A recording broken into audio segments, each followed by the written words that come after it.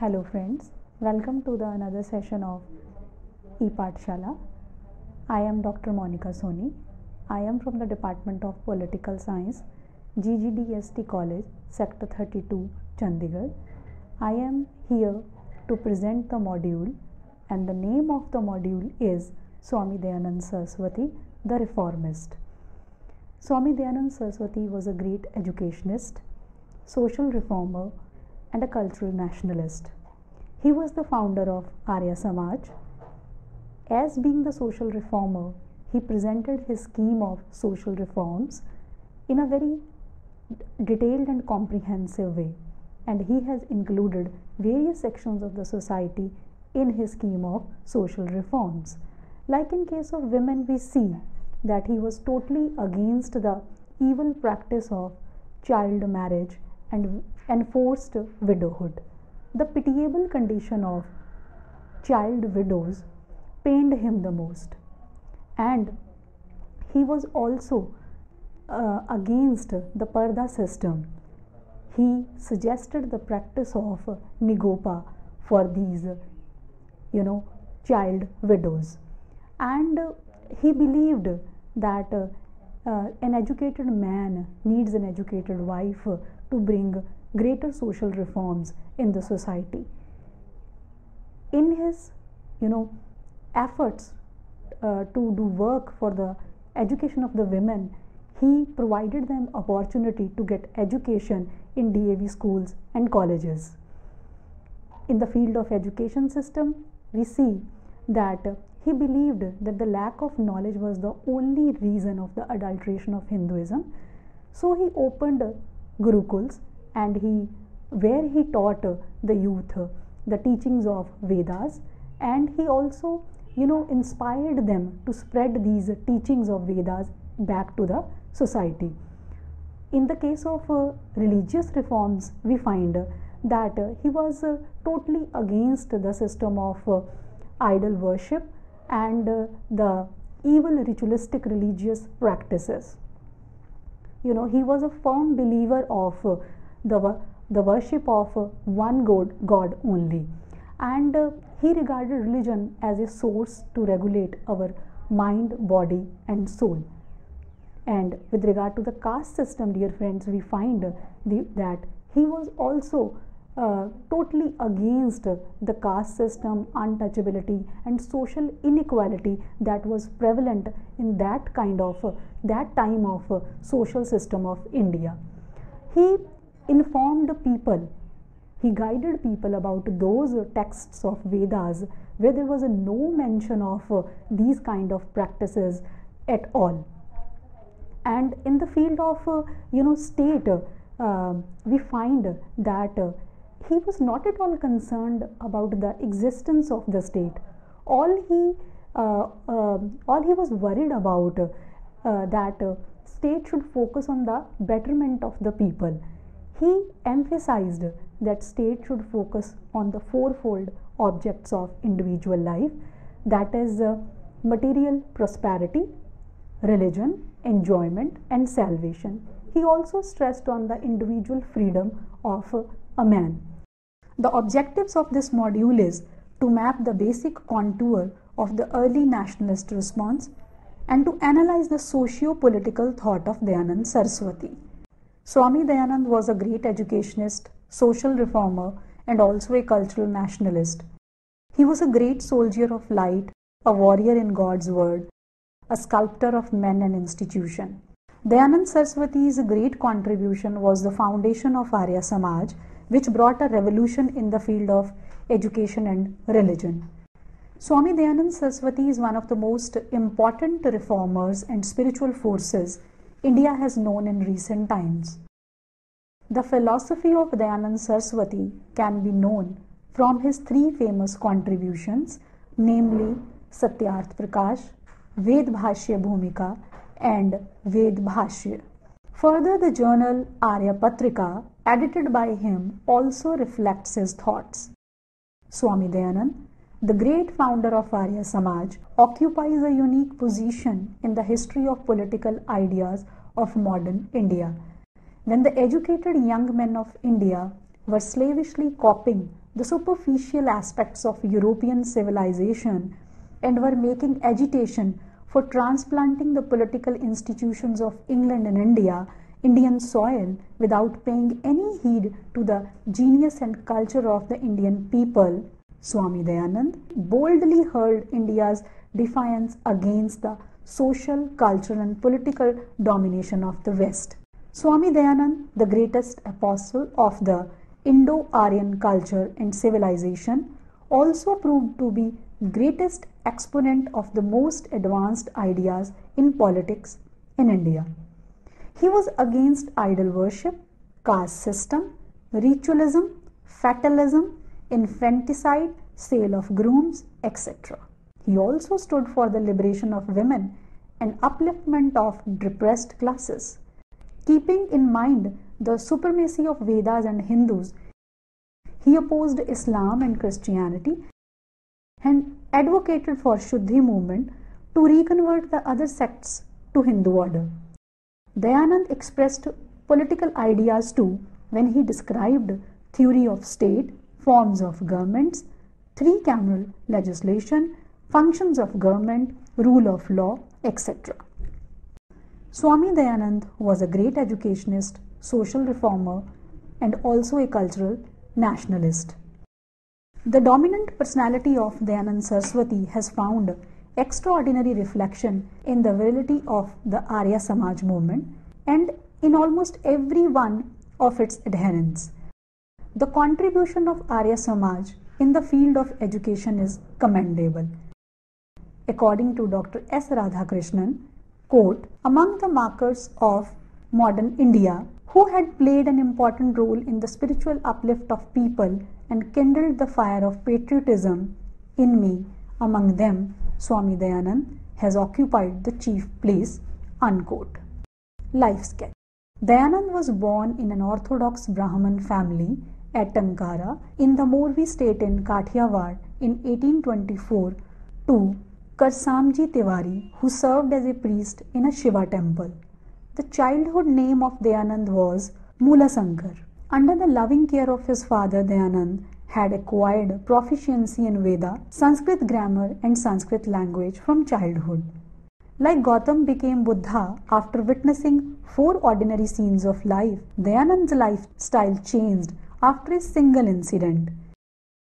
When he was 14 years of age, he kept fast on the Shivratri day with the other members of the family. At night, other members of the family were worshipping Shiva began to sleep, but Mulaji remained vigilant. He saw a rat eating the offering made to Shiva by the devotees. This incident led him to think that the idol of Shiva could not be real God. When the idol could not protect the offering made to it, it could never protect the whole world. He became convinced about the futility of idol worship. This experience aroused his conscience, and Dayananda became a staunch crusader against the vices of Hinduism. His father tried to involve him in family life through marriage with a view to put restriction on his independent mind. Dayananda was not willing to enter into the bondage of family life. Therefore, he fled from his home and reached Mathura. In 1861, at Mathura, Dayananda came in contact with Swami Brijananda. This contact is a decisive point in his career. He became his disciple and studied the ancient religious literature, various mythological books, and Sanskrit grammar text. The philosophical foundation of Dayananda took concrete shape at Mathura. He got knowledge and realization. Mula Sankar became Dayananda Saraswati, and by the instruction of his guru, Vrijanand, dedicated himself to spread the message of Veda and to fight against the conservative Hindu religion and wrong traditions. Dayananda, though had contact with Brahmo Samaj, they were not prepared to accept the supremacy of the Vedas and transmigration of soul. To fulfill the mission of his life, he founded Arya Samaj at Bombay on 10th April 1875 and passed the rest of his life in establishing Arya Samaj branches at different places. The reformative zeal of Dayananda irritated the orthodox Hindus. Dayananda stood firm and resolute in the face of criticisms. He died of food poisoning on 30th October 1883. On women, education, religion and democracy. On the question of reforms in the women, Dayananda was opposed to the evil practices of child marriage and enforced widowhood, which according to him did not have the sanction of Vedas. The pitiable condition of child widow in the society, which prohibited remarriage, evoked his deepest concern. He therefore suggested Nigopa, a non-permanent cohabitation of widow and widowers, and later even widow remarriage. For the prosperity of Aryavarth, that is India, Dayananda's worldview had a crucial place for education. An education based on moral and religious foundations and meant for all the four classes of men and women was what Dayananda wanted. The burden of this education was, according to him, to be shouldered by the king or state. He stood for compulsory education. India's awakening, he thought, hinged on this factor. He was in favor of an educational system which would emphasize on grammar, philosophy, Vedas, sciences, medicine, music, and art. The political philosophy of Dayananda Saraswati has two central ideas, somewhat contradictory to each other. The first is the idea of an enlightened monarchy, a concept that he borrowed from Manusmriti, that is, a monarchy thoroughly rooted in obedience to dharma. The second somewhat contradictory notion is that of elective representation, that is democracy, though there really is no contradiction since in the Vedas there are references to assembly and the election of the king. Stressing the principle of election, he interprets the king as a president of the assembly. Moreover, politics for him was inseparable from morality, and he therefore argued strongly for the guidance of political leaders by spiritual leaders. Dayananda extended his democratic elective principle into the functioning and organizational structure of the Arya Samaj. He further visualized a polity which would be the embodiment of decentralization, a vast commonwealth with the village as the unit. The following are some of the principles out of the 10 important principles of the modern India. Number 1. The source of pure knowledge is God. The link between Vedas as guardians of true knowledge and an Arya Samajist is indispensable. He must assimilate its contents and make it popular among the people. Ethical justifications of actions are a must. The Arya Samaj is devoted to the idea of emancipation of the world in all aspects.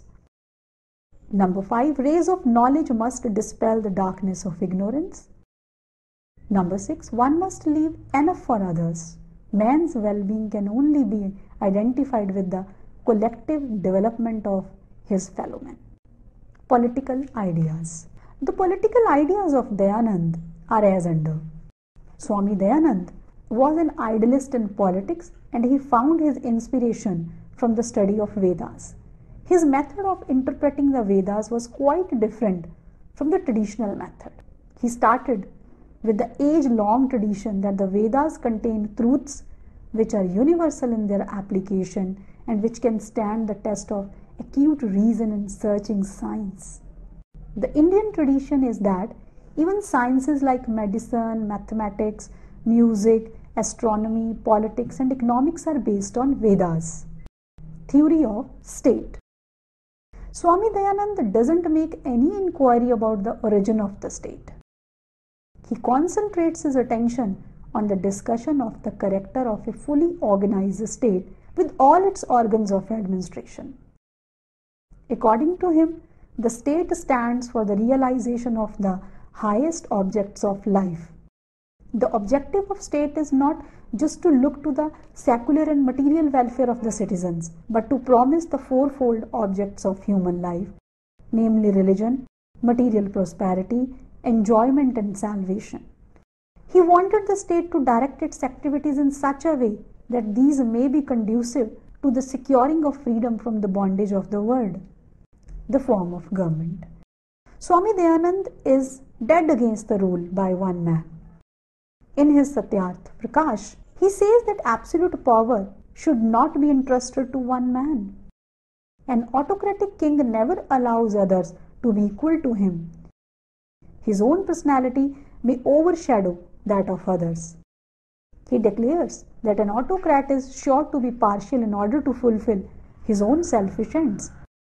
Swami Dayananda admitted the necessity of having a president for representing the unity of the state. The right of ruling the people is to be conferred by the people themselves. Dayananda fit in his theory of republicanism with the divine right of kingship theory, which he propounded by the Dharma Shastras. He observes that if the persons entrusted with the state affairs are men of learning, they would be able to secure great power for the state. The three assemblies. Swami Dayananda states, quote, "Let the three assemblies harmoniously work together and make good laws, and let all abide by those laws. Let them all be of one mind in affairs that promote the happiness of all." Unquote. Swami Dayananda allows autonomy to educational and religious bodies. Normally, the political or legislative assembly should not interfere with the decision arrived at the education and religious assemblies, but the legislative assembly cannot hold itself totally aloof in educational and religious matters. Swami Dayananda held the law alone as the real king. He exhorts all to remember the teachings of the Vedic text, which he says, quote, "Verily the just law alone is the true king. Yes, the just law is the true religion." He writes, quote, "The law alone is the true governor that maintains order among the people. The law alone is their protector. The law keeps awake whilst all the people are fast asleep. The wise, therefore, look upon the law alone as dharma or right. When rightly administered, the law makes all men happy, but when administered wrongly, without due consideration as to the requirements of justice, it ruins the king. Rightly administered law promotes the practice of virtue, acquisition of wealth, and secures the attainment of heartfelt desires of his people." Unquote. Swami Dayananda doesn't like to provide even a separate set of judicial courts for the trials of king and other high officers. He upholds this dictum and elaborates it by stating that while the punishment inflicted on the king should be 1,000 times heavier than on an ordinary person. Functions of government. To Swami Dayananda, government is the agent of the community.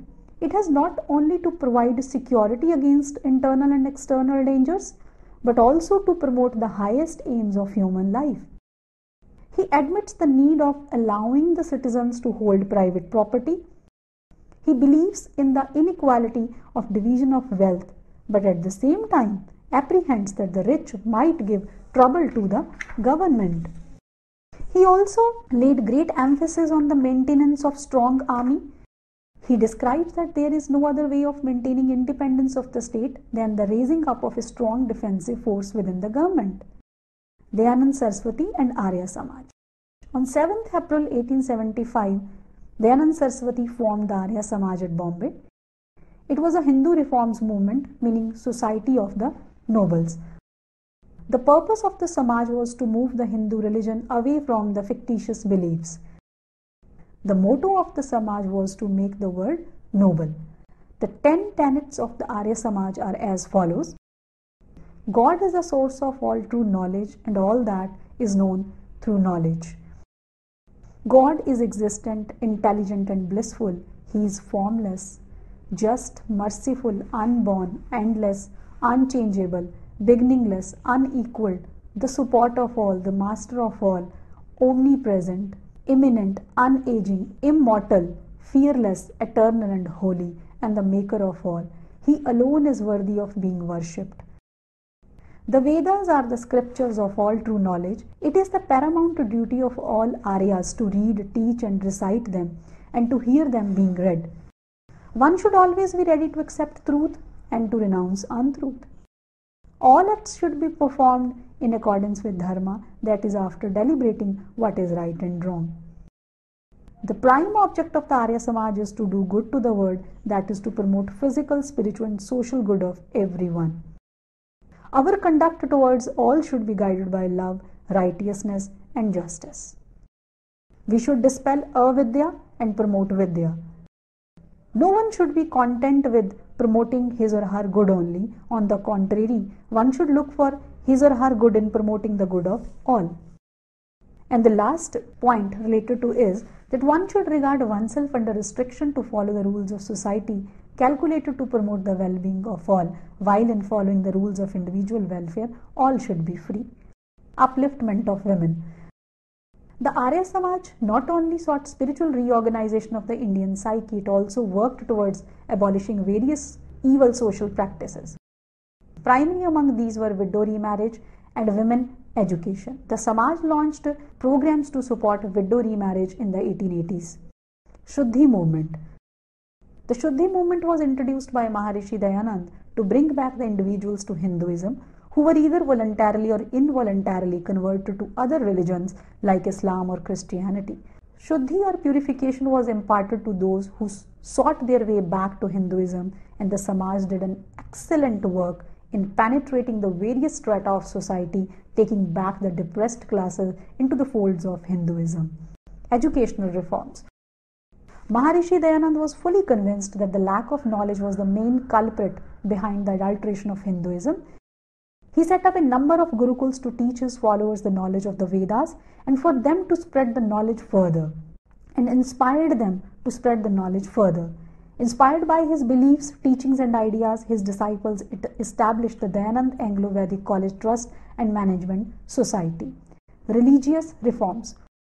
Although Dayananda immortalized the Vedas, however, he opposed idol worship. He raised a voice against ritualistic religious practices. Those religious performances would lead to social, economic, political, and religious degeneration of India. He denounced polytheism or worship of God in different forms. He emphasized that this polytheism has brought the division in Hindu society. Opposition to caste system and untouchability. Dayananda launched his crusade against caste system and untouchability. He reinterpreted the system of Varna mentioned in the Veda. It was meant for occupational purpose in the society as per the doctrines of Guna, Karma and Swabhav. The society was divided into different Varnas like Brahmins, Kshatriya, Vaishyas and Shudras with their respective occupation like worship, protecting the country, carrying on trade and commerce, and to serve the other three castes. This occupation were interchangeable. He emphasized the political need of this division of the society. In a similar vein, Dayananda denounced untouchability and labeled it as inhuman and unsocial. Status of women, upliftment of women. The Arya Samaj not only sought spiritual reorganization of the Indian psyche, it also worked towards abolishing various social evil practices. Primarily among these were widow remarriage and women education. The Samaj launched programs to support widow remarriage in 1880s. Maharishi Dayananda also underlined the importance of educating the girl child and opposed child marriage. Dayananda championed the cause of women. Child marriage and parda system were the orders of the Hindu society. Women education was restricted and widow remarriage was not allowed. Dayananda protested against all these evils. He cited the high position of women during Vedic period. So, he argued in favor of the equal rights of women with men. He emphasized on women education and created provisions for them to read in DAV schools and colleges. He also asserted the right of women over property. He opposed child marriage and argued in favor of legislation to stop this evil practice. He also condemned polygamy and polyandry. His reforms gave a moral boost to the women and helped in their upliftment. To summarize, we can say though some of the critics criticize Swami Dayananda Saraswati because of his inclination towards the Hinduism, but we can say that he was a thorough social reformer who gave a very detailed and comprehensive scheme of social reforms, and he included the various sections of the society under his scheme. like religion, women, education, caste system, etc. He was also interested in bringing the decentralization of powers and rule of law. He tried to, his one another significant contribution can be seen in the field of his Shuddhi movement, under which he tried to bring back the depressed classes of the society into the fold of Hinduism. Thank you.